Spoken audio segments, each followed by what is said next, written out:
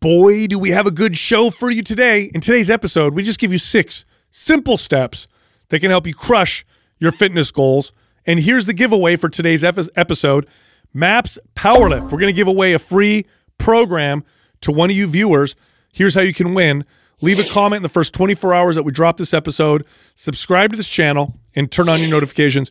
If we like your comment, we'll notify you, and you'll get free access to the entire MAPS Powerlift program. By the way, it's free access for life. Also, this month, we have put together 3 workout bundles for 3 different types of people: beginners, intermediate, and advanced. So 3 bundles, each one perfect for one of those people. And the bundles include 9 months, each one, 9 months of exercise programming. And the discount price is tremendous. Each one of them, huge sale, huge discount for 9 months of exercise programming, okay? If you're interested, head over to mapsjanuary.com. One more time, it's mapsjanuary.com. One more thing, we're also making MAPS Anabolic, that's one workout program, 50% off. So if you just want to try one program, try MAPS Anabolic. It's half off right now. Just go to mapsred.com, and then the code for that one is January50 for that discount. All right, here comes the show. All right, guys, so here's the deal, right? We're beginning of the year. Everybody's getting started with their fitness, or a lot of people have been working out, but now they're getting real serious.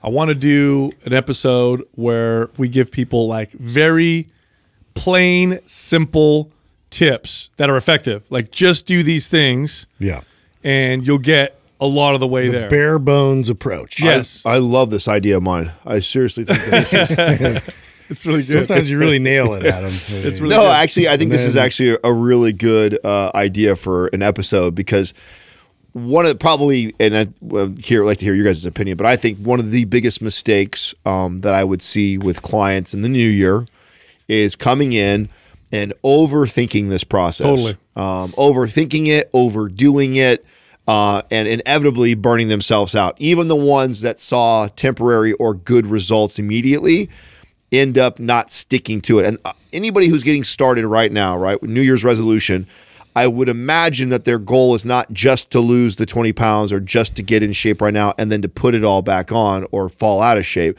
I think the idea is that you make changes for the rest of your life. And so giving people very practical, realistic, and easy, simple steps to follow, and that could make the greatest impact, I think is a great episode. And it all starts with the solid foundation. So what does that foundation look like that you can build upon? I think that's the part that gets like looked over the most, and like, how can we get as quickly to our goal as possible? Yeah, I remember as a trainer, you really start to learn how, like, what single steps produce the biggest impacts, and when they're as measured by the impact it makes in the short term, but also in the long term, and how easy is it for people to adhere to.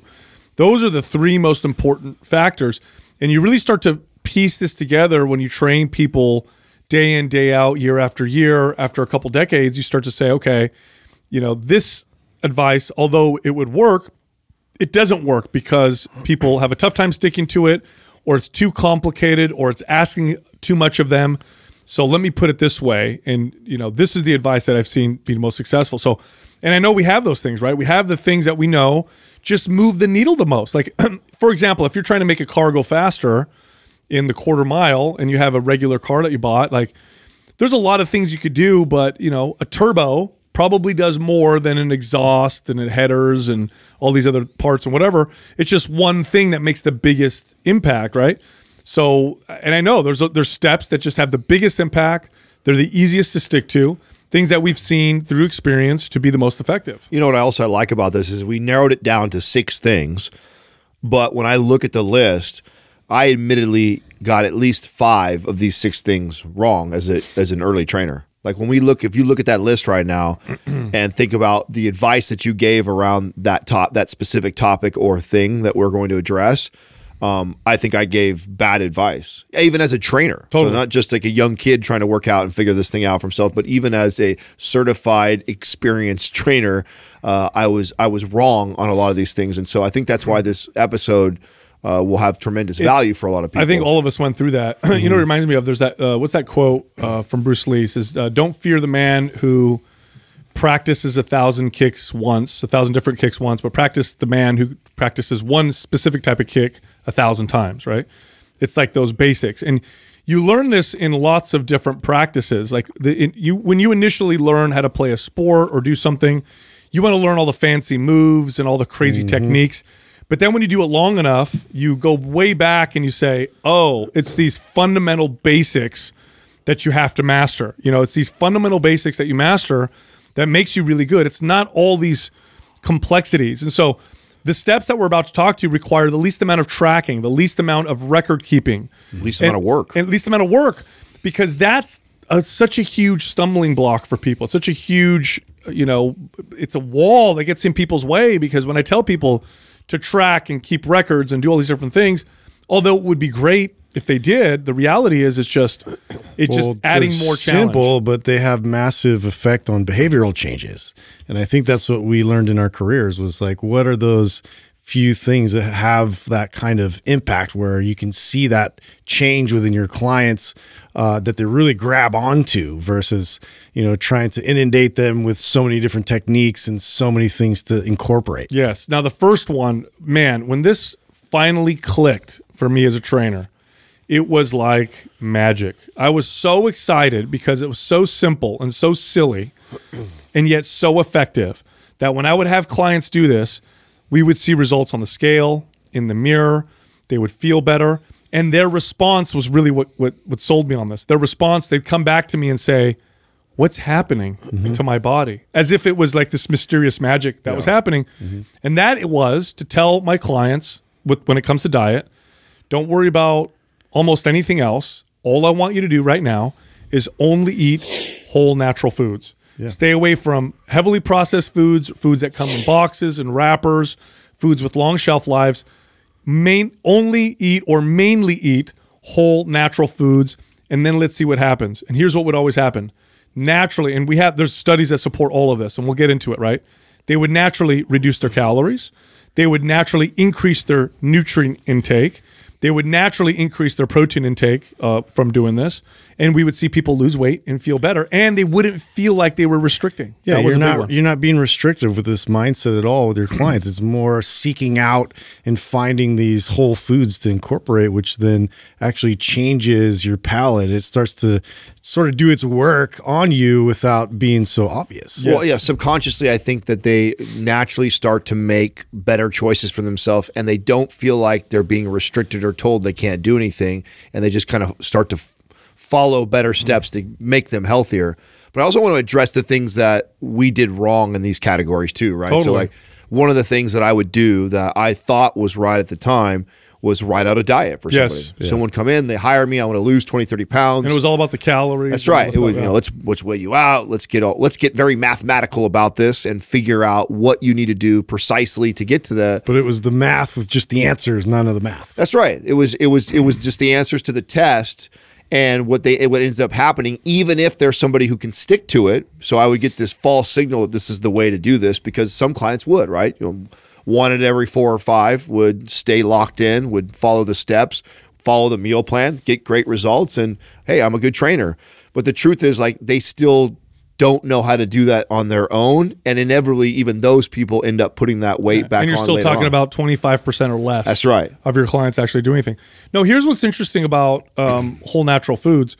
Processed foods, most of the money and the innovation and the research that goes into processed foods goes into making them hyper palatable. And so they make you overeat. These foods naturally make you overeat. And studies are very clear on this now, that people will eat about 500 to 600 more calories a day just from eating heavily processed foods. In other words, if they stopped eating heavily processed foods and just ate until they were satisfied, but made it only whole natural foods, they would get this natural, okay, without trying. That's the important thing here. Without really trying to reduce their caloric intake, they would naturally eat 500 to 600 less calories. Now, we've heard throughout the decades that fat was the culprit. This is why we have an obesity epidemic. Then it was carbohydrates or sugars. The truth is, it's heavily processed foods. If you look at the rise in obesity in modern societies, you look at America, for example, and as it goes up, you can put a graph of the percentage of our diets that was heavily processed foods, and you'll notice that they match almost perfectly. As our diets became more and more predominantly dominated by heavily processed foods, obesity grew and grew and grew. And again, think of it this way. Eating a family bag, size chips, a bag of chips, is not that hard to do, but eating that many potatoes, plain potatoes, which is typically about 5 or 6 potatoes, would be very difficult to do. That's the power of heavily processed foods. And so if you just avoid those foods, you don't even have to consciously try to restrict. You naturally eat less. Well, and you can't really blame a lot of these companies that have produced these products because the consumers are the one driving their those jobs to make money. demands, because of course. They're the ones that want everything to taste better, to be crunchier, to have these like bright colors and flavors, and so it really is our responsibility to bring back the association with what these healthy, whole, natural foods provide your body, and focus on that aspect and not specifically just on the flavor of it. And by the way, keyboard warriors can, save their energy and fingers here, that you don't need to get on here, because I know someone's going to jump all over you for saying that it's processed foods that cause the obesity epidemic. And like, it's not the only reason why. It's in our experience of all the people that we've helped out that it's one of the biggest reasons why people struggle with that. It's not the only one. There's other factors with transportation and higher calorie meals that people are eating, and more people are sedentary, and there's a lot of other things that play a role in that. But I agree with you. It's a major contributor we've all seen as a common factor in our clients. It's the main one, and they've done studies to show that it's not, yes, we're less active. That definitely contributes to worse health outcomes. But it's not the calorie burn side of the formula. It's the calories inside of the formula where things have changed. I mean, the average person just eats a lot more now. Did our appetites increase? No. We're now eating foods that make us not full as fast or satisfied as fast. Like I said, I could eat a whole bag of potato chips and not a problem. I could not eat that many plain potatoes. And this is true for, try to eat 1,000 calories worth of apples versus 1,000 calories versus apple flavored candy, right? There's a big difference.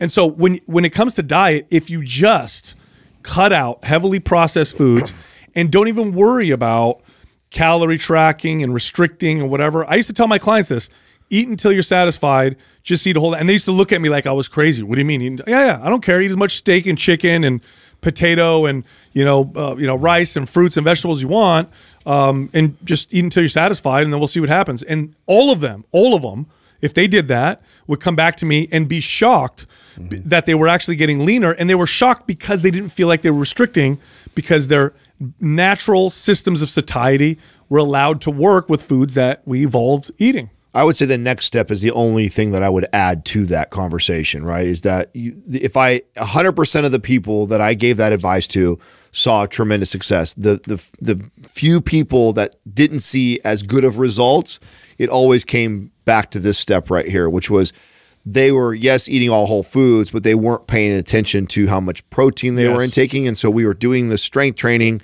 and we were grossly under consuming protein. Even though our calories were fine, we weren't putting on any bad weight. We also weren't building any muscle, which wasn't helping or supporting their metabolism or helping their body composition.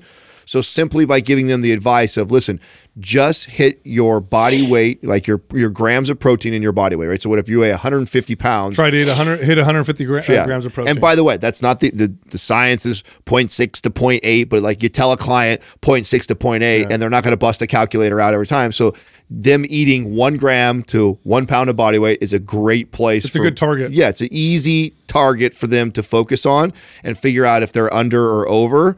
And I think that right there in itself, between that and the no processed foods, I mean, if you got 100% compliance on that, those people saw tremendous results. I would say those two things are 85 to 90% of the way there when it comes to nutrition. Now, I do want to be clear. You're not going to get 5% body fat like that. You're not going to look shredded on stage or look like your favorite Instagram fitness influencer. That requires, really crazy, weighing of food and counting calories and all that stuff. I'm talking about taking your body from overweight to relatively lean, 13% body fat for a man, 12% body fat for a man, for a woman in the low 20s, maybe even below 20% some women will get just by doing these things.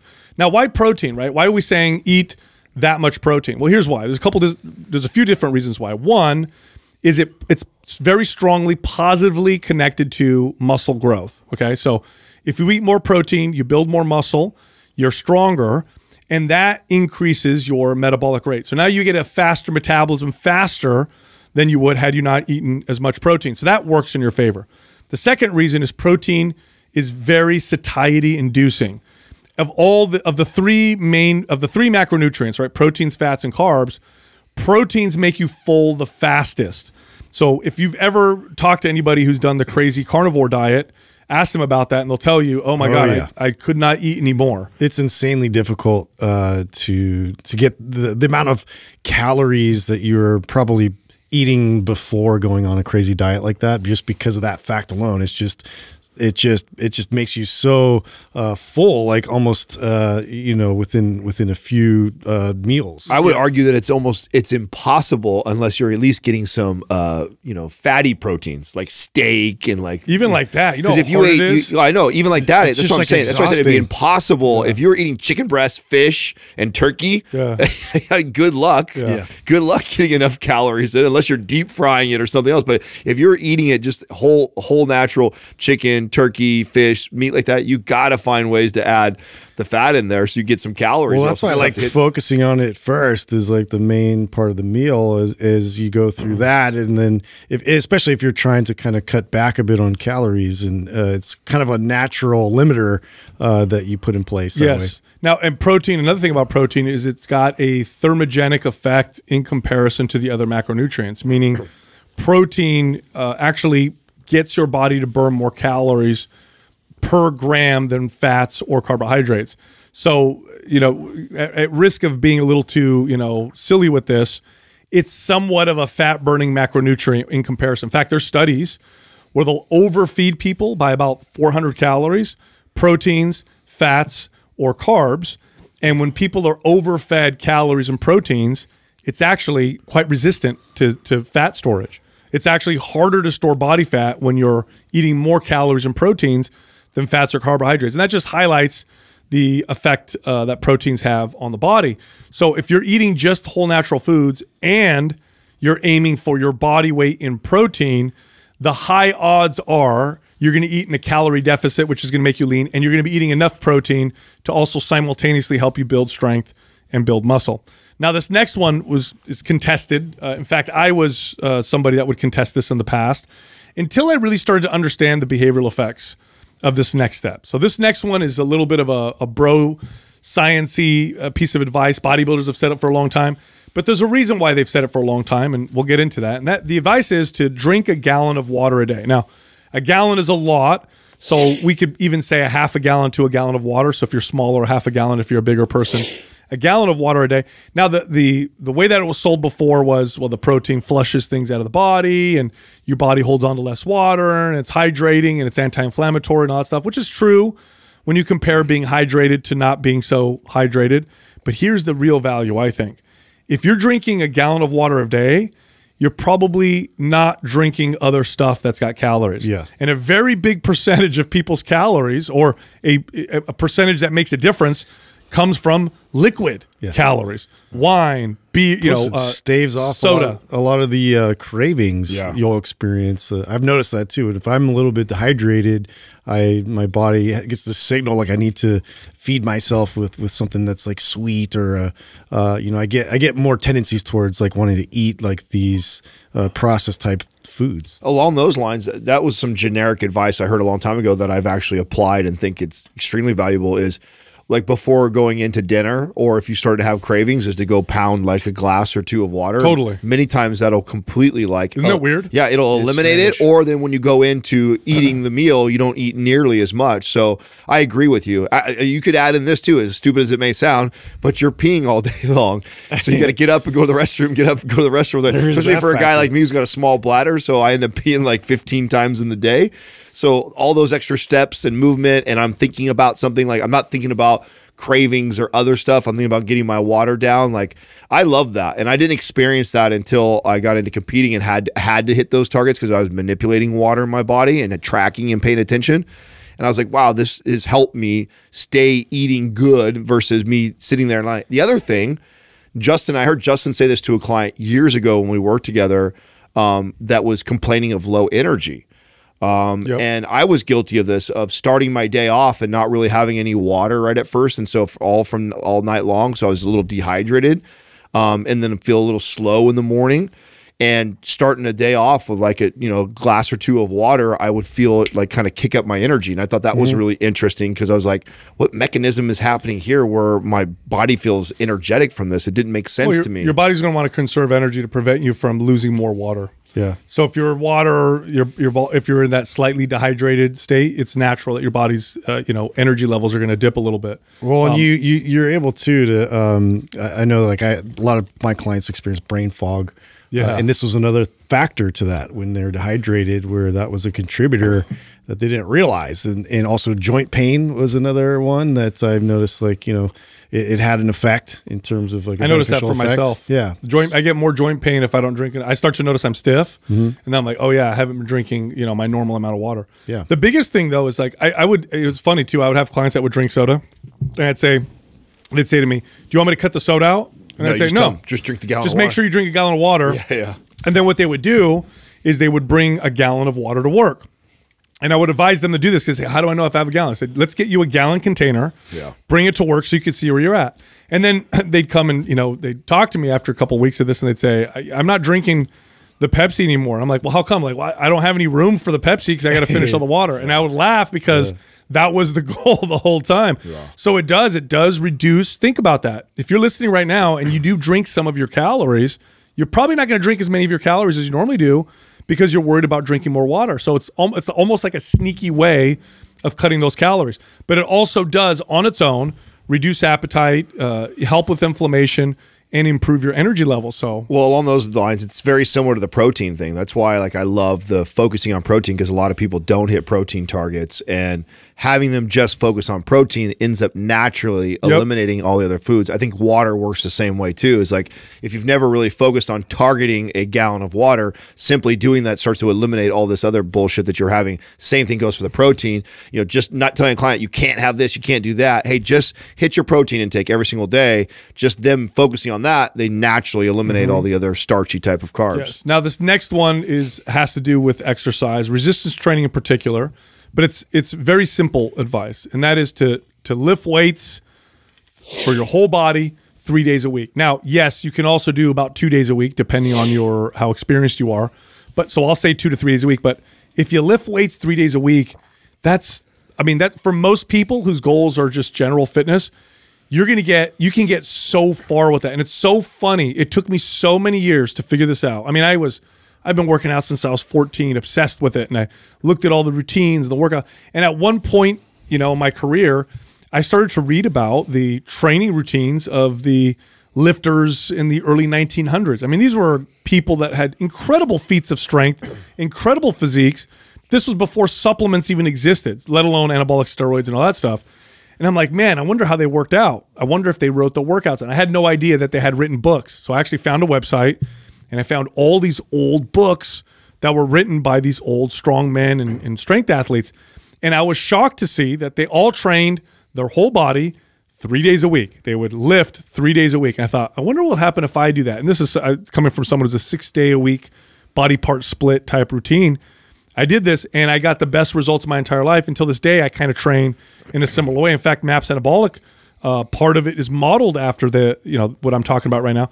That's it. I mean, if you go to the gym and do one exercise per body part a few days a week, you can get very far doing that. Well, since this episode is about basically giving people the most basic, least amount of work that they have to do to get the most amount of results, I'm going to go out on a limb and even say 1 time to 3 times a week. Because if you do all these other things that we're listing right now and you only strength train full body 1 day a week, you would actually get in very good shape. You'd be fine. 3 times a week, you can build an incredible body. Right. So if you're talking about somebody who has goals of putting themselves in the best shape of their life and looking ripped, like, you absolutely can do that 3 times a week with all a piece of advice. But let's say you're not a barbell, dumbbell person, and you don't really care about building lots of muscle, and hey, I just want to be healthier than I was in 2021, and I know that strength training is important. So what's the least amount I need to do? You doing a full body routine once a week, incorporating the other things we're talking about, you'd be pretty goddamn healthy. I trained at least half of my clients like that. Yeah. At least half. These are people that were with me for 7 years, 8 years, 10 years.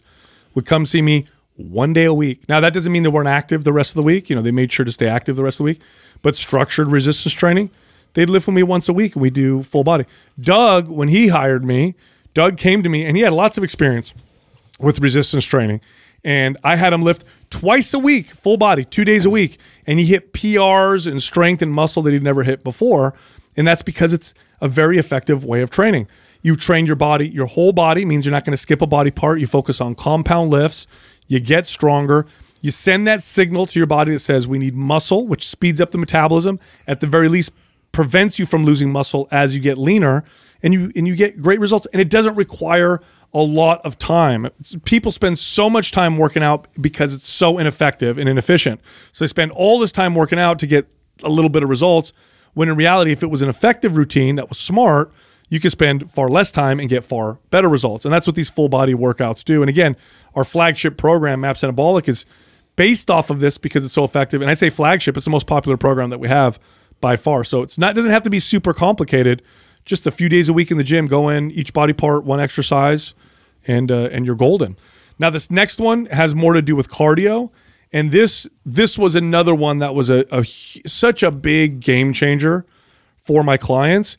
This one, it took me a long time to figure out. I would say it's towards the end of my career did I really piece this together, because when I would recommend activity to people, I would say things, and before this, I would say things to people like, you know, do 30 minutes of cardio upon waking, or get a stationary bike, put it in your bedroom, or go to the gym, or go to the track, or whatever, and make sure you do your 30 minutes of activity. And it was hard to keep people consistent. I thought, oh, it's a discipline issue, or these people are lazy, or what's going on. And it wasn't until I realized, wait a minute, there's no reason to do all 30 minutes of activity all at once. What if they divided it up? Spread it out. Yeah, and then the second part was, what if I just attached it to like things that they're going to do anyway? So what if I had them walk for 10 minutes after breakfast, lunch, and dinner? And the adherence exploded. People were way more consistent, and there was their 30 minutes of activity every single day. There's so many other factors to that too, in terms of benefits that you can foresee from that. So digestion was a big one for me, and the natural process of your body kind of moving things along, and then being out in nature. If you can do it instead of indoors, you get the benefits of the sun and vitamin D.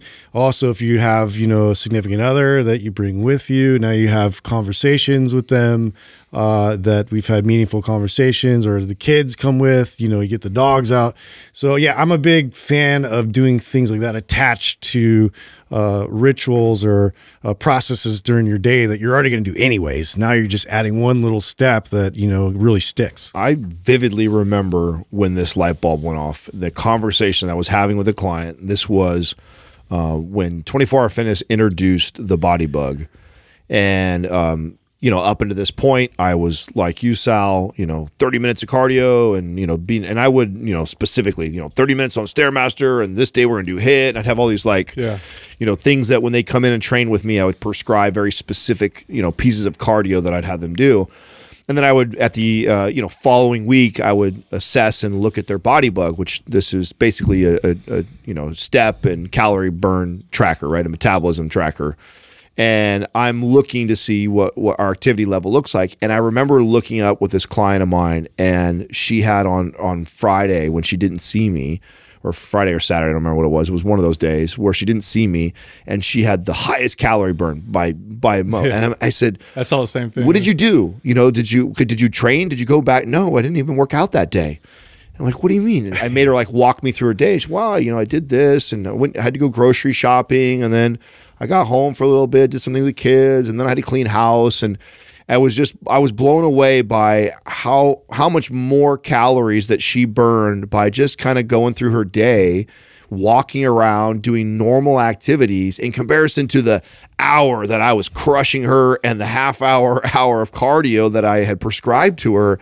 And I was fascinated by that. And this light bulb went off, like, man, if I can get my clients to add in activity and make it very basic and simple and easy, boy, can I really make up the calorie difference just from simply doing that without having to tell them to do this rigorous half hour to an hour on a Stairmaster or a treadmill. I did the same thing. I remember the Body Bug used to have this graph that you could see with activity, And so you'd see like it would spike up and, you know, come back down and spike up. And so you could see, oh, that you were, at 8 a.m., it looks like you were real active. What were you doing? And, you know, all that stuff. Same experience. They brought it in. I looked at their graph and I noticed Saturday they burned tons of calories. And I saw the graph and it was funny because on the weeks that they would see me, they would come in the morning. I'd see the spike of activity when they'd see me, and then the rest of the day it was flat. Because why? They'd go to work, sit at their desk, and then after they were done with work, drive home, and then, you know, sit on the couch or whatever. And so, but on Saturday it was like up there. I'm like, what happened? Like, oh, we went to the mall and we went shopping. We were out there for like 6 hours. Yeah. I'm like, what? Yeah. So you weren't working out. You were just walking and moving, and you burn more calories than the days you work out with me, because you work out with me for an hour and then you do nothing all the day. So this 10-minute breakup 3 times a day, number one, it's 30 minutes of activity. It does help with insulin sensitivity. It does help with digestion because it's what they call it, postprandial, right? So it's right after you eat.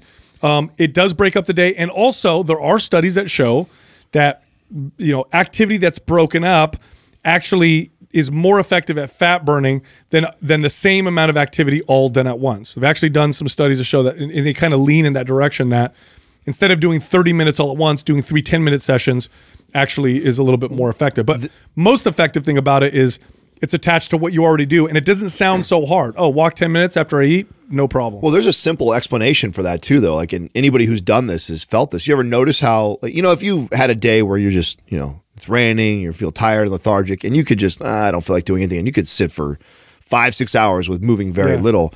Take a day like that and you interrupt it at the, you know, 2-hour mark, and you just go do a trigger session or go do a 10-minute walk, and then pay attention to your activity level after that. You naturally just move more. You're more active. Yeah. When those energy levels and you get in that sedentary place, like even just your tics and your behaviors are all low and slow, and you're not moving around.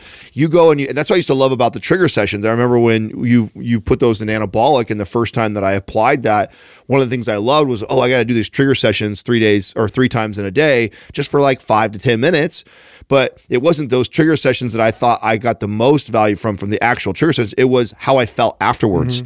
It would energize me. And then all of a sudden I was like, I was so lethargic on the couch, I didn't want to do anything. And I was like, I got to do that trigger session. I'm committing to that right now. So I get up, I do it. And then I didn't want to sit back down on the couch.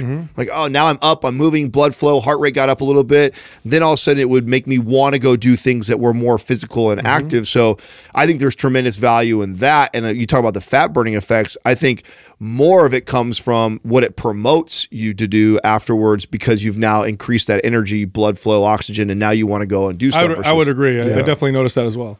So this next one has to do with sleep. Now, you've probably, if you've listened to the podcast, you know how important sleep is and sleep quality is for your body's ability to burn body fat and adapt and build muscle and balance your hormones out, youthful hormone levels, all that stuff, right? But just saying that, I think you get people a little confused. What does that look like? What are the things I need to do?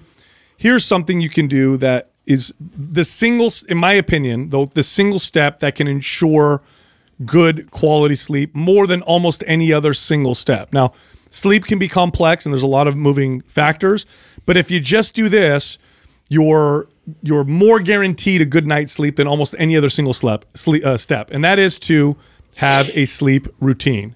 So what is a sleep routine? A sleep routine is literally an hour before bed, you're getting ready for bed. What does that look like? You dim the lights, you turn off your electronics, or you wear blue light blocking glasses. You don't read or talk about or do anything that's stressful, and you allow your body to settle. I like to drink chamomile tea at this time, and you allow your body to settle and get ready to go to sleep.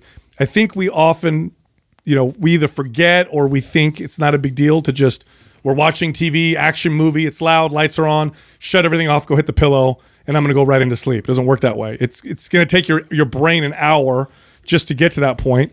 Well, what if I got my brain there faster by having a sleep routine? And I've done this with clients where I said, I don't want to do anything else, just an hour before, put on your blue light blocking glasses or turn off your electronics and, turn the lights way down and kind of get everything settled, and then see how your sleep improves. And 8 out of 10 times we see dramatic improvements. It took me a long time to figure this one out. And I don't know if that's like a youth thing or what. Like, maybe when you're young, you're just so resilient, and you don't give a shit. You're not paying attention to these things. I don't think you care quite as much. Yeah, because I could make the case that, even at 17, 20 years old, this is still valuable information. I think you just don't realize at that age. I think you just kind of power through it, and you are full of piss and vinegar, and so you don't realize how valuable it can be until you start to get a little bit older. And then it's very clear to me now. I'm sure all of us in this room have had times where you're thinking about going to do something, and you choose not to because it's going to disrupt your sleep. Like, oh yeah, I would love to go out there, but that's going to be around 9, and then I got to do this, and tomorrow I got to be up at this. I mean, we kind of subconsciously start to do that as we get older. And it's funny that we put all this energy and effort into our morning routines. Everybody has these crazy. There's books all around these morning routines, or even the pre-workout routine. Yeah, we have these routines and yet I could probably make the case. I'm sure you guys could too, that the sleep, the nighttime, is more valuable than any of those. Getting ready for your workout or getting ready for your day, sure, there's some value to that, absolutely. But I don't think there's more value to that than there is preparing yourself for bed, where all this recoup happens. And I think going into it, getting prepared for it and treating it the same way that you treat that pre-workout or treat the start of your day, that in itself, I think, is the way to step. It's so funny that it's just been an afterthought forever. And it does make so much impact on everything you're doing throughout the day that you're trying to adapt towards. And so to put some attention there and be really mindful about, really gearing yourself, winding yourself down, allowing yourself to get in that parasympathetic state.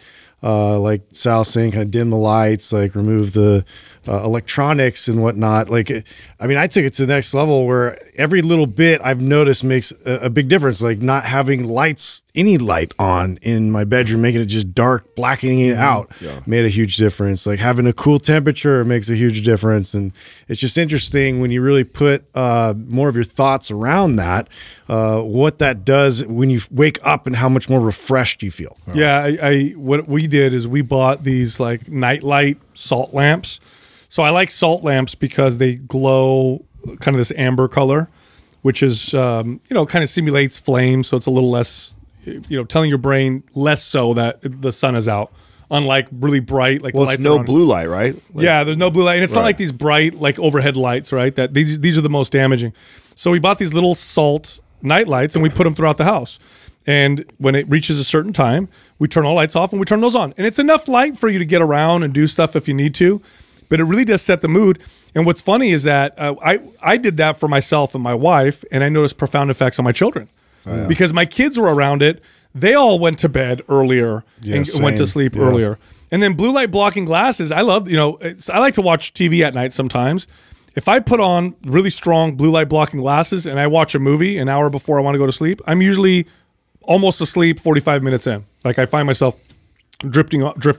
If I take those off, the light is bright enough to stimulate me to keep me awake much longer. And then it's harder to fall asleep. So a sleep routine just literally means an hour before you want to be in bed, what your target time is, you just have your little routine that you do. Just like Adam said, pre-workout or your before morning routine or your morning routine, just have them before bed. And the first step to that is just giving a fuck. Is caring. Totally. It's actually, because I mean, honestly, that was what kept me away from this for so long. Was I just didn't care. I just didn't. I'll sleep when I'm dead. Like, I don't need sleep is overrated. I had all these stupid mantras that I used to say. Same. It was just so silly, and it's like just by putting a little bit of effort. And I'm with you. I've continued to like build upon that. Like Justin was saying, it's like it started off with, oh, just dim the lights. And then it was like, oh, now I've gotten like so routine that as soon as the sun goes down, the blue light blocking glasses come on, regardless if I'm on the computer or watching TV. I mean, that's naturally, sun's down, those go on. That way, if in case I walk in the bathroom and flip a light on or do anything,